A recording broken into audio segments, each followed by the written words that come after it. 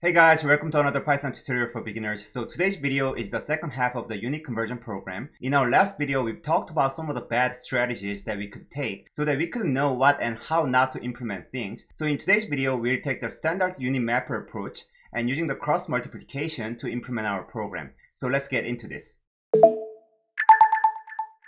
So before we start, if you haven't had a chance to watch the first half of the video, please click the top right corner to get the complete picture of what we are doing here. So let's recap what we have here real quick. So I put the two bad strategies up at the top and commented it out so that we can reference it and compare at later points. And also we have the user input functions here to get the user inputs from the end users. And down below, we have the convert unit functions that gets the user input, and we have a few if statements from the last video. So let's get started with using the standard unit mapper that we have set above here to perform the unit conversion. So as you see in the screen right now, we have used the cross multiplication to calculate a value from one unit to another. So now what we have to do here is to translate this cross multiplication into our code. So if we assume that from unit is the meter and to unit is the kilometer and the number is 2, then we can create an equation something like this. So let me go to the kilometer block and write this equation here. So let me first delete this pass, and we can say standard unit mapper and pass the to unit as the key times number divided by standard unit mapper and then square bracket and pass the from unit as a key. And let me apply the line break here, and then we can also wrap this equation into the print statement so that we can actually see the result here. So let's walk through this equation real quick. So I'm multiplying the value for 2 unit coming from mapper to a number because we are doing the cross multiplication here. So we are multiplying the left side denominator 0.001 to the right side numerator, which is 2. Then we are also multiplying the left side numerator, which is 1, to the right side denominator, which is x. And in order for us to get the x, we are just dividing 1 by 0.002, which is this part right here. So then let's just run this and set the from unit as the kilometer and test things out. So if I run this and pass 1, and then enter a number, so I can say 4.2, and then from unit is a kilometer, and I want to convert to a centimeter, then you can actually see that 4.2 kilometer was successfully converted to 420,000 centimeters. So this works properly. So this proves that the equation that we have set here is correct, and then the cross multiplication is working properly. Okay, so then now let me just copy and paste this equation for all the if blocks that we have here for now. So let me just close this for now, and then copy this print statement to here, here, and here as well. And let's try to run this once again. So if I run it, and then unit conversion, and say 60.2, and then I can say meter to a centimeter, then you can see that 60.2 meter is converted to 6,020 centimeter. And let's try once again. So 1, enter number, 600, and then from unit is a millimeter, and then I can convert that to a centimeter. Then you can see that 600 millimeter is converted to a 60 centimeter. So everything seems to work correctly. Then now let's try to remove some of the redundancies that we have here. So first thing first, let's talk about these 4 blocks of if and else if statements. So initially we've had to have these if statements because we are not using this standard unit mapper, and we are manually checking what is the from unit coming from the end users, and based on the from unit, we are getting the corresponding value for the to unit either using the dictionary mapper or writing another nested if blocks for the 2 units. But now, if you look at this equation, every variable that we have here, which are unit, number, and from unit, doesn't really care about which from unit or to unit that we got from the user, because all we are doing here is to get the values for from unit using the from unit as a key, and get the values for the to unit using the to unit as the key, and we are just performing the calculations to get the converted values. So this means that we can completely remove this if and else if blocks and just put this one print statement here. So let me just do that real quick here. So let me just copy and paste this one print statement, and then we can completely remove this entire if and else if, and then paste the one print statement that we have here, and let's test it once again.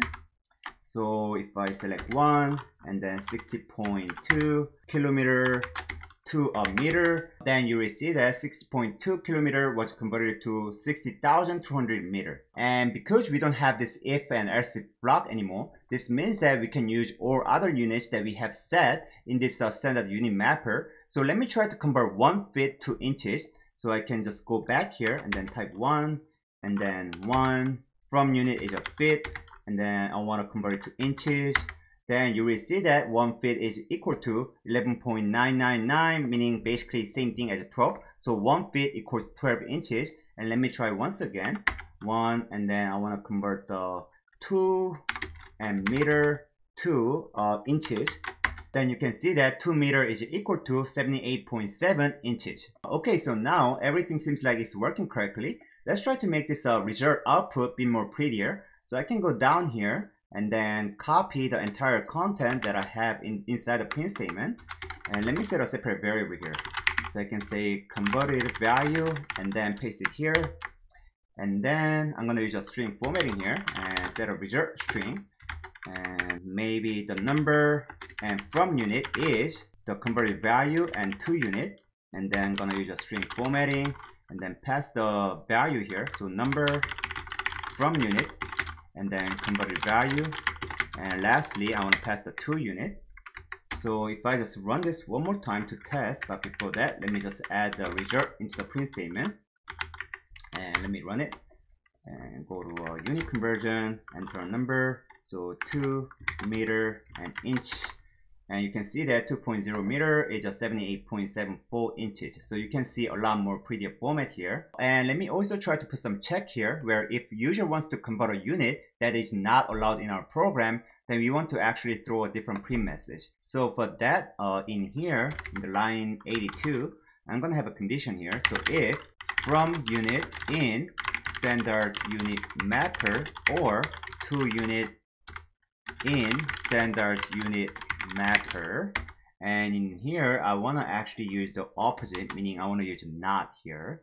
So let me just enclose everything in a parenthesis like that, and then I can put a not in the front.